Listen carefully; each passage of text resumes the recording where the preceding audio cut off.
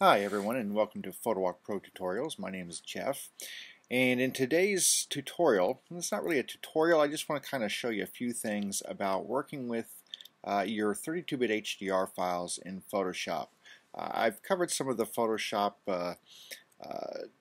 routines as far as creating the HDR and then moving it over to Photomatics to tone map it or to take it back down to a low dynamic image in Photoshop. But I wanted to go ahead and show you just a couple of the things that we can do with the actual large or the high resolution image in Photoshop. So let me go ahead and get this open in Photoshop. And I'm just opening up an image I shot a little while ago in Georgetown of the C&O Canal. And here you can see the image is open.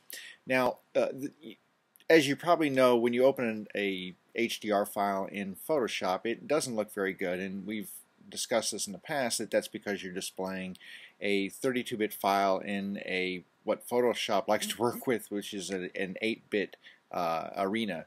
And your monitor just won't show all that information either.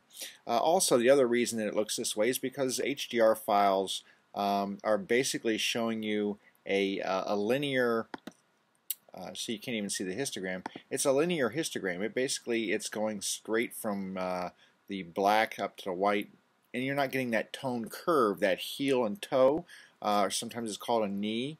And that's where you start getting those tone curves in there, where you start getting the darks darker and the lights lighter, and your midtones can be adjusted. But anyway, I've covered that in another one, and so what I want to show you is a couple of things you can actually do to your image, and one of them is you can actually color balance in Photoshop before you actually move into another application.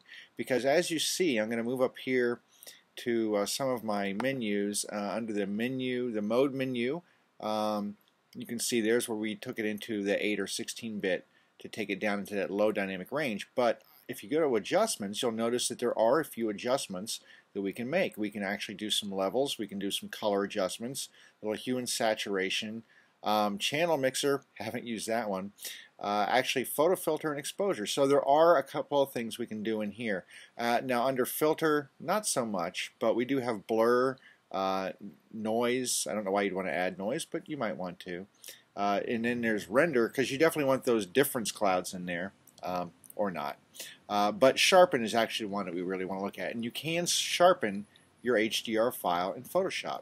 So let's go ahead and look at doing a couple of different things here. First, let's go ahead, I'm going to pull up the levels command, and here you can see, now pay no attention to the histogram over here, because obviously the histogram can't display it's just looking at what it sees on the screen, and there's more information in this file than what you're seeing on the screen, so don't pay any attention to that. But what you want to do is come over here and grab your white balance tool. Now, instead of grabbing the gray clicker, which is what you would normally use, go ahead and grab that white clicking balance, because the white at 255, there is no color. That is a pure white balance, and it's kind of what you want. Now, I don't have a gray card in here. I don't have a ready-made neutral tone.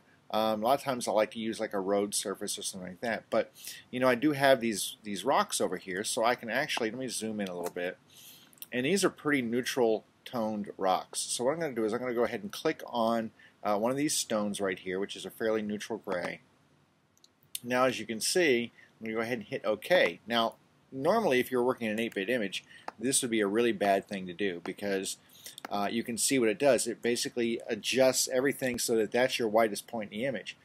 But because you're working in a 32-bit environment and there's a lot more information you're seeing on the screen, you can actually go back, now that you've corrected the color, you can go back and save all that information back for the exposure values. So now we're going to go up to Image and Adjustments, and now we're going to go down to Exposure.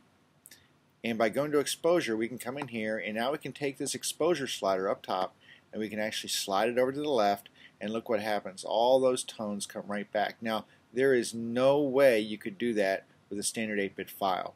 Once you hit that white balance, it would reset, and all those tones would be gone. But because you're working in that HDR, that high definition, or that high dynamic range you don't lose those values. They're still there. You can play with a little bit with the offset and the gamer correction. The offset's actually going to give you a little bit more contrast in there, but I'm not going to play with that too much. Now the other thing you can do in your file, some of the things you can't do. A lot of things, your toolbar is over here. You can't use things like your spot healing tools or anything like that. I would love to be able to use my spot healing tools, because on this image right here, you can see I have a little ghosting. This bird, it was 3 different exposures. The bird was flying through, so there's a decent one there, but I've got ghost images where the combining sources just couldn't get rid of that bird. So I'll have to do that later in Photoshop, because you can't clone or do any of those type items in an HDR file. It just, in fact, if I try to do it, like let's go down here and use the patch tool, because I like the patch tool. It's a nice one. I'm just going to go ahead and draw my selection around here and say, okay, there it is. I'm going to move it, and it says, whoop, you can't do that.